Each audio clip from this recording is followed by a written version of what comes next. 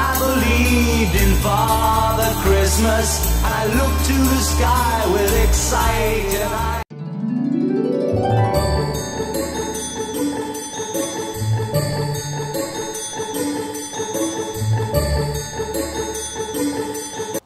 Good morning everyone, how you doing? It's Paul here from Unusual Things and welcome to the Christmas special, okay? Now the reason why it's the Christmas special, I'll go into now, shall I? Now the reason why it's the Christmas special is because today we're coming to find what I believe is the final resting place of Greg Lake. Now Greg Lake was of course in the group Emerson, Lake and Palmer. I'll tell you a little bit more about that real soon. But not only that, Greg Lake released that Christmas song, I believe in Father Christmas, da, da, da. I won't sing, your ears will bleed. Okay, so, but there is a slight dilemma with today's visit, okay? First of all, just to let you know, we're in Poole Cemetery. So in Poole, Dorset, just down the west coast from Portsmouth, from where I live. About an hour and a bit's drive, not too far away, but I came in nice and early in the morning. It is 7:05 and the cemetery is open already, so that's fantastic, okay? Now, but the dilemma is, this is where his mum and dad are cremated and interred. And from all the research I've done and all the asking and everything that I've been able to do, apparently he is also interred here. However, his name is not on the gravestone, but his parents are. Okay, so it's one of those ones. We encounter these sometimes, and it's a shame because I really wanted to see Greg Lake's final resting place. As you all know, we've been to Keith Emerson, so if you're a fan of Emerson, Lake and Palmer, Keith Emerson's grave visit is on the channel, so you can go and check that out. Yeah. So it's the Christmas special. We're going to go and find Greg Lake's final resting place, hopefully. If there's anyone out there that knows any different, please, of course, let us know right in the comments down below, won't you? Because it's really important that we try and find out as much information as we can when we're looking for these people's final resting places, and we pay our respects. And like I say, with Greg's, this is as near as I can find. It's like, from what I've seen, he is interred with his parents, but his name's just not on the headstone. So we can just pay our respects today to Greg Lake, an amazing guy, great musician, and of course, I love that Christmas song. You all know the one. I don't need to sing it again. Anyway, don't forget, if you like the video today, please give it a thumbs up. If you haven't done so already, please subscribe to the channel. It doesn't cost you a thing. It's just hit that subscribe button. That can be your Christmas present to me. Hit the subscribe button today if you haven't done so already. It's free. It doesn't cost you a thing, okay? I don't like the word subscribe, but it is what it is. And also hit the notification bell and you'll be notified as when new videos come up. Look at this. A cold, eerie cemetery in Poole opens so early. I pulled in here about 7:15, something like that. There's no one here, but I like it when it's like this. Adds that element to it, doesn't it? Little Christmas element. Right, we'll get on with things now and I'll tell you all about Greg Lake. Gregory Stewart Lake, 10th of November 1947 to the 7th of December 2016, was an English bassist, guitarist, singer and songwriter. He gained prominence as a founding member of the progressive rock bands King Crimson and Emerson, Lake and Palmer. Greg Lake was born on the 10th of November 1947 in the Parkstone area of Poole in Dorset to Harry, an engineer, and Pearl, a housewife. He grew up in the residential suburb of Oakdale. Speaking about his childhood, Lake said he was born into asbestos prefab housing unit into a very poor family and remembered several cold winters at home, but credits his parents for sending him money and food during his time as a struggling musician. He later described his upbringing as a happy one. He discovered rock and roll in 1957 when he bought Little Richard's Lucille. At the age of 12, he first learned to play the guitar and wrote his first song, Lucky Man, which he didn't write down, simply committing it to memory. He named his mother, a pianist, as his initial musical influence, and she bought Lake a second-hand guitar to learn on. He then took guitar lessons from Don Strike, who had a shop in Westbourne. Strike taught him these awful Bert Weedon things, reading musical notation exercises with violin pieces by Niccolo Paganini. and playing 1930s pop tunes, the latter which became an influence on Lake at the time. After roughly 1 year with Strike, Lake ended his tuition and wished to learn songs by The Shadows, a favourite band of his, but Strike wouldn't have any of it. Lake's second guitar was a pink Fender Stratocaster. Lake attended Oakdale Junior School, followed by Henry Harbin's Secondary Modern School, and left the latter in 1963 or 64. He then took up work loading and unloading cargo at the Pool docks and as a draftsman for a short period. He then decided to become a full-time musician at the age of 17. He joined his first band, Unit 4, playing cover songs as their singer and guitarist, but following their split in 1965, Lake and Unit 4 bassist Dave Jeans formed another covers group, the Time Checks, until 1966. He then became a member of The Shame, where he is featured on their single Don't Go Away Little Girl, written by Janice Ian. During his stay in Carlisle for a gig, he contracted pneumonia and continued to perform on stage. His bandmates refused to drive back home that night, leaving him to sleep in a van where he woke up blue. When he got home, I was nearly dead. That was probably the worst I went through. Following a brief stint in the Shy Limbs in 1968, Lake was involved with the Gods, based in Hatfield, which he described as a very poor training college, but the group secured a residency at the Marquee Club in London. Lake left the group in 1968 over creative differences as the band were to enter the recording studio. The keyboardist Ken Hensley later said that Lake was far too talented to be kept in the background. In the 1960s, Lake formed a friendship with future King Crimson co-founder and guitarist Robert Fripp, who was also from Dorset and had also received lessons from Don Strike, and saw Lake perform in Unit 4 in Poole. Fripp was asked to be a roadie for a gig at Ventnor in the Isle of Wight, but no audience turned up. Consequently, Lake and Fripp decided to play tunes from their guitar lessons that Strike had taught them. In April 1970, Lake left King Crimson and joined with Emerson and drummer Carl Palmer of the Crazy World of Arthur Brown and Atomic Rooster to form the progressive rock supergroup Emerson, Lake and Palmer. Lake began with a Fender bass before he switched to a Gibson Ripper. Lake also contributed some work on an acoustic and electric guitar to Emerson, Lake and Palmer, and his voice had a wider and more diverse range than anything the Knights had previously recorded.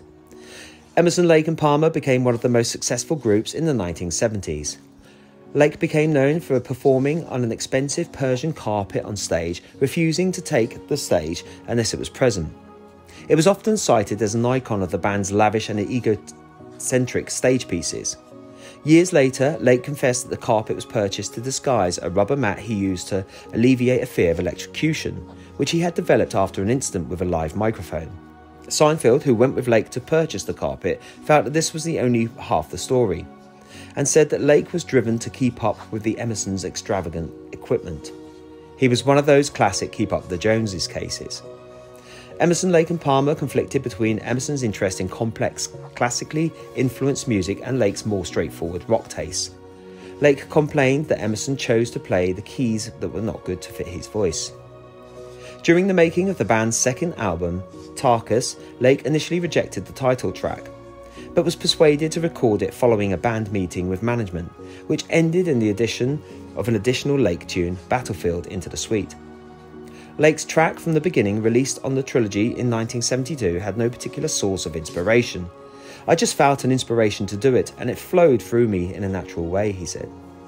My hands fell upon these very unusual chords. It was kind of a gift. It was released as a single and reached number 39 in the US. In 1974, Emerson, Lake and Palmer took a break in activity. Lake used this time to focus on his family life, travel and to write and release music. By then the band were tax exiles and relocated to Switzerland, France, Canada and the Bahamas, as they were restricted to 2 months stay in England per year. In March 1977, the band released Works Volume 1, a double album which each member of the group getting one side of an album for his solo music and the fourth side for the group to work together. Lake wrote 5 acoustic songs with lyrical assistance from Seinfeld, with a conscious effort not to record just ballads and an attempt to a wider variety of music styles. He then incorporated orchestral overdubs to the songs. One of them, C'est la vie, was released as a single. Lake called the album the beginning of the end of the band, as he stopped producing their albums, neither of which were a really innovative record. In November 1977, the band released Works Volume 2. The band split up in 1979 following the unsuccessful album Love Beach, an album the group were contractually obliged to record. The group reformed for a number of years in the mid-90s and released 2 albums, Black Moon in 1992 and The Hot Seat in 1994, before permanently disbanding except for a 40-year anniversary one-off gig in 2010 at London's High Voltage Festival. I Believe in Father Christmas is a song by English musician Greg Lake, with lyrics by Peter Sinfield. Although it is often categorised as a Christmas song, this was not Lake's intention. He said that he wrote the song in protest at the commercialisation of Christmas. Sinfield, however, said that the words are about the loss of innocence and childhood belief. The song was released in 1975 and reached number 2 on the UK singles chart, number 17 on the Irish single chart, and number 98 in Australia. Lake died in London on December 2016 at the age of 69 after suffering from cancer. His manager announced the news on Twitter, describing Lake's battle with the illness as long and stubborn.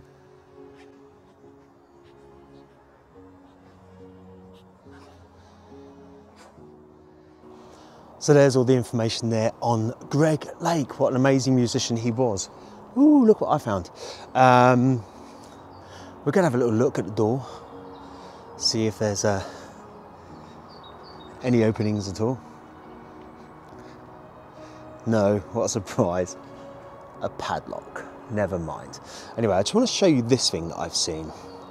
It's okay, we can take our time. It's the Christmas special. It doesn't matter, does it? I'm sure you don't mind, do you guys? Say yes, Paul. No, Paul. Yes, Paul. Yeah. Now, I love looking at old things like this. Because A, think about the age of it. And B, you know, when it was obviously put here for said person, how much would this have cost back in the day? Here we go. Patricia Joyce Slade, née Cowden, sorry. Born January 28th, 1926, died 1st of February 2020, so not long ago. Philip Anderson Slade, born February 4th, 1921, died 78th, 2014. Okay, so it's obviously part of the Slade family here, also of Agnes Slade, wife of John Hayter Slade. Not a nice middle name, is it? 1942, is that? Or 40, 42, I think? Age 91 years. So I don't know whether the Slade family you know, of any sort of significance in terms of course they are of significance, because everyone is, but in terms of what they've done, you know, and I'm sure you amazing viewers will, of course, go and do your research and write in the comments, because you always do, because you're brilliant. Sarah Doris Slade, 4th daughter of John Hayter and Agnes Slade. So John Hayter seems to be the main name that's on here. So I wonder if that is anyone of any significance that we may or may not know about. But what's even funnier is, as it's the Christmas special and we're looking for Greg Lake's final resting place, we encounter Slade. Not Slade as in the group Slade, but of course it's Christmas, you know. You know where I'm going with it, don't you? Anyway, let's carry on and we'll have a look now for the final resting place, what we believe is the final resting place of Greg Lake. Like I say, I know for a fact that his parents are interred in here. I know what the headstone looks like. I've seen a picture of it doing my research, but I just want to know.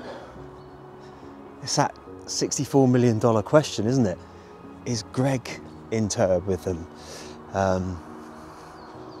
And of course, as always, if any family members of Greg are watching, this is made with the utmost respect, and you know, I've just come to tell his story like I do with all my videos. But as it's the Christmas one, I wanted to find something and someone that had a connection to Christmas, which, believe me, is a lot harder than what it seems. Now, I hear some of you shouting and screaming at your television or mobile phone or whatever you're watching this on, saying, why haven't you gone to Charles Dickens? Right, now, of course, Charles Dickens wrote Scrooge, Oliver Twist and all that rest of it. And I've been to his birthplace. Now that video's on my channel. Make sure my mic's still there.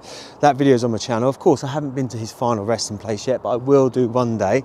However, I had to come down here today to film for this, because I wanted to do this one for Christmas, and someone else as well. Now, if by any magic, who's that in my car? Some dude walking around in my car.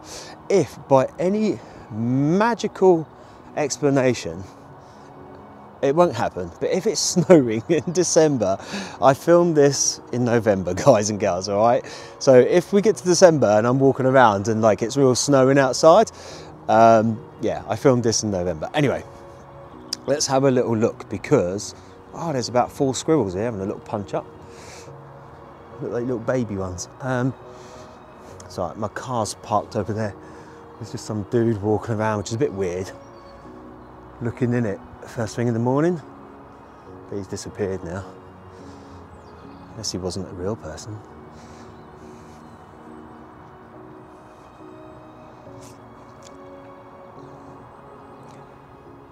Ah, now this looks like it's where the cremated interns are.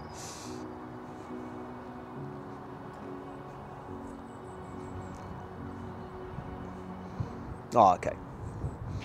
So, I've been having a good look around, as you know. I think I found it. Let's have a look. Here we are. Happy memories of Harry R. Lake. At peace, 4th January 1982, age 64. Also his wife, Lily, at peace, 15th January 1988, age 71, reunited.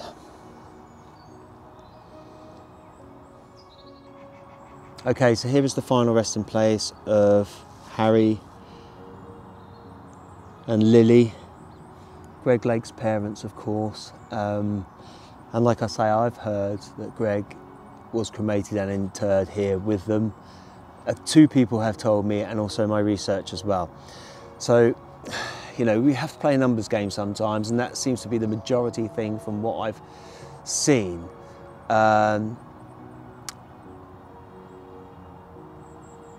So I'm just looking over there, because I've just seen another lake, and I had to look twice then, but it's not, but it's another Harry Lake.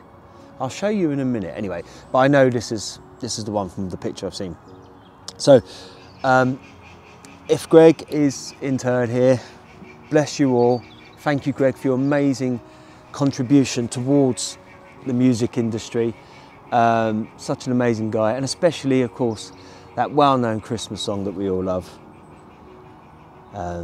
Great track. And it's one of those ones, it's just chilled. You put your Christmas tunes on, you hear it and you think, wow, it's a nice chilled tune. So thank you so much. Harry and Lily at the most, and possibly Greg, bless you. Merry Christmas all. So there we have it, the final resting place of Greg Lake, we think, from what we've looked into, what I've looked into in the research I've done. Now, I just want to show you this, because, you know, I said there was another lake across there. Here is the one that's opposite, but I know because of the year that his dad passed away. It's not this one, but in loving memory, dear husband, dad and granddad, Harry Lake, 1920, 1987, nevermore thought away, loved and remembered every day, and of Iring Lake. So I don't know whether they're related at all. I've not looked into that. But I just clocked it as I was looking across there from that Harry Lake. So it just seems weird to have 2 Harry Lakes so close to each other. So Harry, Lily, bless you both. I'm just keeping my eyes open, because sometimes you might see a little ooh, and you know, and Greg's appeared sort of thing. But from what I'm led to believe, he is interred there with his parents. So I hope you've enjoyed this little Christmas special to Greg Lake, of course. And like I said earlier on, the reason is because the Christmas song that he did, and it's very hard to find someone connected to Christmas, or, you know, that's nearby, or that is someone that's worth doing. But as, like I said earlier on, as I've done Keith Emerson from Emerson, Lake and Palmer, Carl Palmer's still alive, bless him. So keep going, Carl. Keep the memory alive of these guys, and Greg Lake there. Anyway, whatever you're up to, I hope you all have a fantastic Christmas. If you're on your own this Christmas, talk to a friend, a family member, or someone. You know, if you've got no one at all, get yourself down to like a cafe or something like that, and try and, you know, say hello to a few people, because there's a lot of people that are on their own over Christmas, and it's not a nice feeling or experience for them. And especially, I'm not going to age range it, but usually it is the elderly, especially if they're stuck at home and you know, their mobility is reduced and things like that. So if you've got a neighbour and you know they're on their own, go and knock the door, wish them a happy Christmas, just talk to them for a little bit, because this time of year it's very difficult for some people, and also people that feel depressed around this time of year as well. You know, there's phone lines that you can ring, there's people you can talk to. Please, please, please, go and talk to people if you need to. It's really important. Don't bottle things up inside, especially this time of year. It's hard. Yeah. Anyway, that's all the serious stuff done. Have a lovely Christmas. Look after yourself. Stay safe, and just enjoy it, won't you? And I'll see you all on the next one. Take it easy. Ooh. Don't forget to like, and your Christmas present to me is subscribe to the channel. That's all I ask for. Just subscribe to the channel. It doesn't cost you a thing, okay? Just hit that button, and that's all you have to do. And I will see you all on the next one. Take it easy.